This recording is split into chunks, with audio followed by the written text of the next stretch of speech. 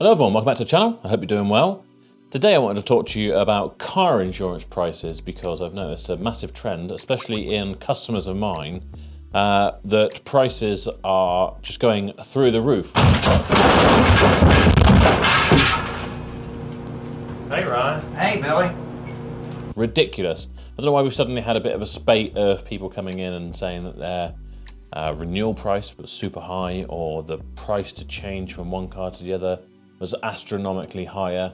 But I guess it turns out it's a general trend that car insurance prices are going through the roof. Apparently they went up by about 25% in 2023, according to this Which article. It says a series of record car insurance rises meant premiums were almost £100 more expensive than last year in 2022, an increase of 25%. Now, it doesn't sound a lot, £100 more in a year, but that's a 25% if your insurance price was £400, which a lot of people are probably paying a lot more than that anyway, especially if you're a younger driver or maybe an older driver or someone who's got a bit of, history with speeding fines, etc. You're paying a lot more than that. So 25%, on a £1,000 insurance bill is going to be £1,250 the next year.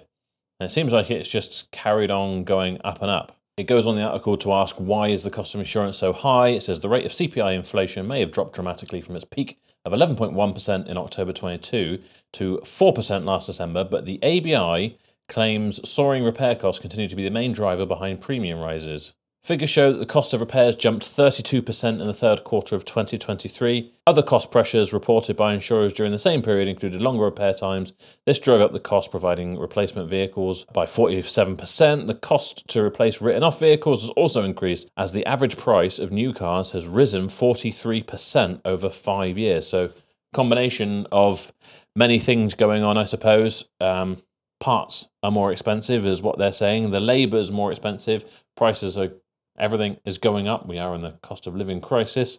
Parts, we all know there's things going on with like Jaguar Land Rover, for example, and they're not the only one, but they're the flagship kind of scapegoat in this whole thing of massive waiting times for parts that are going on that are stretching into over a year, and hence is driving even more theft of their vehicles, so that there is a part supply from those cars that are getting cannibalized and taken to pieces and sold off as parts. And I guess on top of that, if you've got an insurance policy that pays a like-for-like type of car out if you have an accident or it gets stolen, and if the prices of those cars have gone up, then it's going to be more expensive for the insurers to do it. They're going to charge more premiums to make sure they are making a profit, because that is what they are there to do at the end of the day. I found an article from the Financial Times that says average UK car insurance quote hits record £995, which, again, to me, I'm a bit out of touch because I use trade insurance, which, don't get me wrong, isn't cheap at all. It cost me about £5,000 a year or something for all the add-on things that we've got. We've got the business insurance, we've got the public liability insurance, employers insurance, goods in transit insurance, all the vehicles, my own personal cars, things like that. It all gets lumped in. So in that sense, it doesn't sound very expensive, although it is still 500 quid a month or something. So what the average quote for a car is, I don't know. But for an average car for a driver with decent amount of no claims, then 995 quid does seem quite expensive. So this is for the final quarter of 2023. Last year, motorists were quoted an average of £995 for annual policies in the final quarter of 2023, an increase of 58% on the year before. Confused.com, on whose platform the index quotes is based, said it was a bleak time for drivers and their car insurance. And it certainly seems like it. I mean, I know people are complaining about Range Rover prices of insurance, and electric vehicles are very expensive to insure as well, especially if you're in cities where car theft is high. I didn't realise it was quite so widespread, because we're having older customers come in who've perhaps upgraded their Honda Jazz, and when they come in to actually collect the car and we do the handover, they're like, I can't believe how much I had to pay for the insurance. It was a ridiculous price. I'm having to pay £1,500 or something, which just unheard of for someone in their later life to be paying so much money for such a low risk car. It just seems absolutely bizarre. I think what has been happening in a lot of these instances is that the customers are taking their current policy, phoning up and saying, I want to transfer over to a new car, and they're getting quoted a ridiculous price, or they're just getting their renewal come through and they might come in and having a service done, and they'll say, God, my renewal's gone through the roof, isn't the insurance prices so expensive? I think that's sticking with the same insurer. So in all of those instances, we've said shop around, use the comparison sites and see what prices you can get, because whoever you are with never offers you the best price again on renewal. That's my opinion. I don't understand why people stick with the same insurer for year on year. They get their renewal price, and if it's only gone up marginally, it very rarely ever seems to go down. Does it ever go down, even with no claims bonus? I haven't really heard anyone say that in a very long time, years. That they're not the ones to stick with. You need to shop around every year. If you're not shopping around every year, you are getting mugged off, basically. The insurance companies will just send you out a renewal price, and they'll mark it up by their market value decision, however much percentage it will go up. And that might be a lot more than someone else would offer the insurance to you for if you just shop around. So that's what we've done in all those instances. We've told them to go away, just make sure you're doing a shop around, and they get the quote for half the price, if not less. It's still a lot more than they were paying the previous year, but they're not getting absolutely screwed over by just an automatic renewal. Everything I've read seems to say that young people are affected the most, and they probably are percentage-wise, but as I say, it seems to be affecting everyone of all ages. Everyone seems to be getting hit pretty hard with an increase in premiums, which actually makes me kind of dread.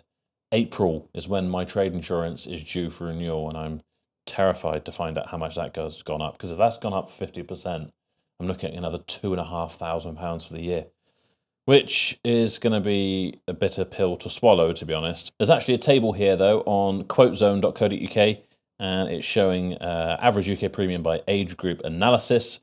This is quarter 1, 2, and 3 of 2023. So if we look at quarter 3, 2023, your average price for an 18 to 24-year-old is £1,260.49. 25 to 34, £886.44.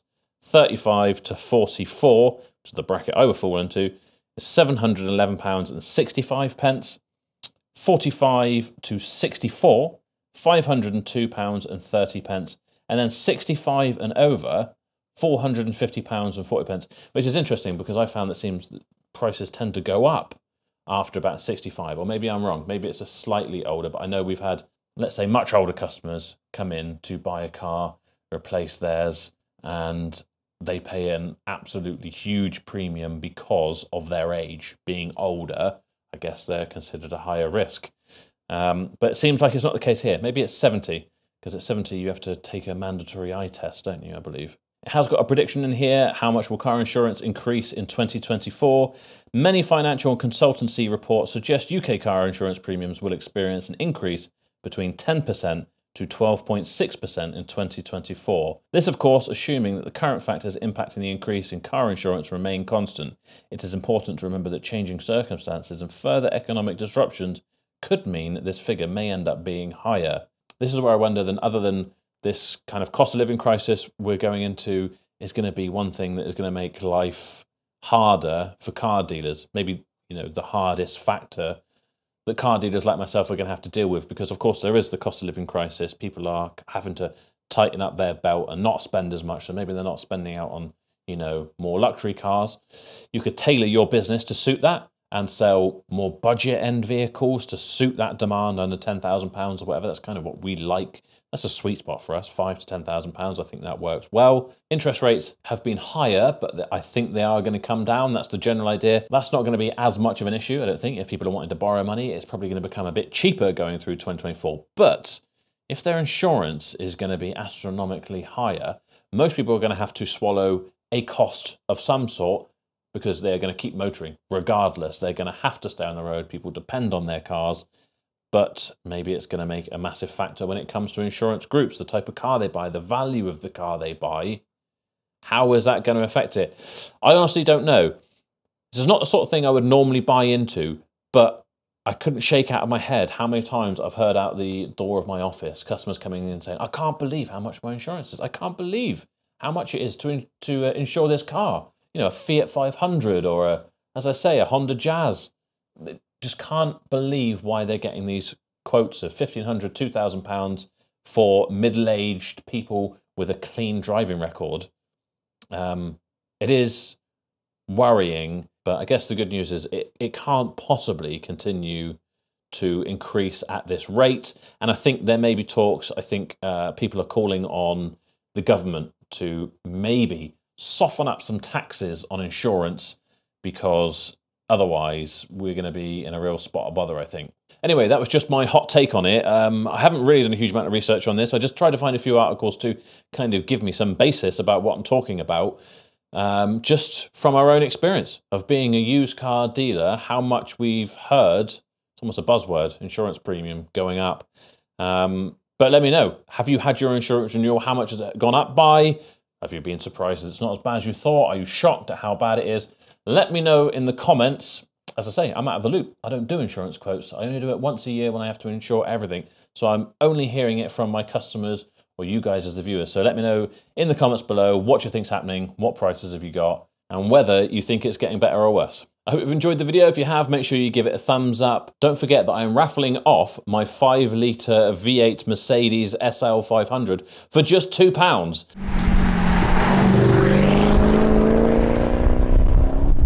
Now, I know it's not going to be the most easy thing in the world to insure after a video we've talked about insurance premiums going up, but if you win it for only £2, I think, you know, you can probably swing it one way or another. It'll probably come under classic car insurance these days as well, so you never know. You might get it a bit cheaper.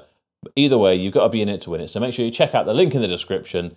Get yourself a raffle ticket for £2 there. Bundled deals if you want to buy 10 or more. You get a few extra thrown in. Yeah, get involved. I'm looking forward to drawing that raffle. That's it. Thank you so much for watching. I'll see you next time.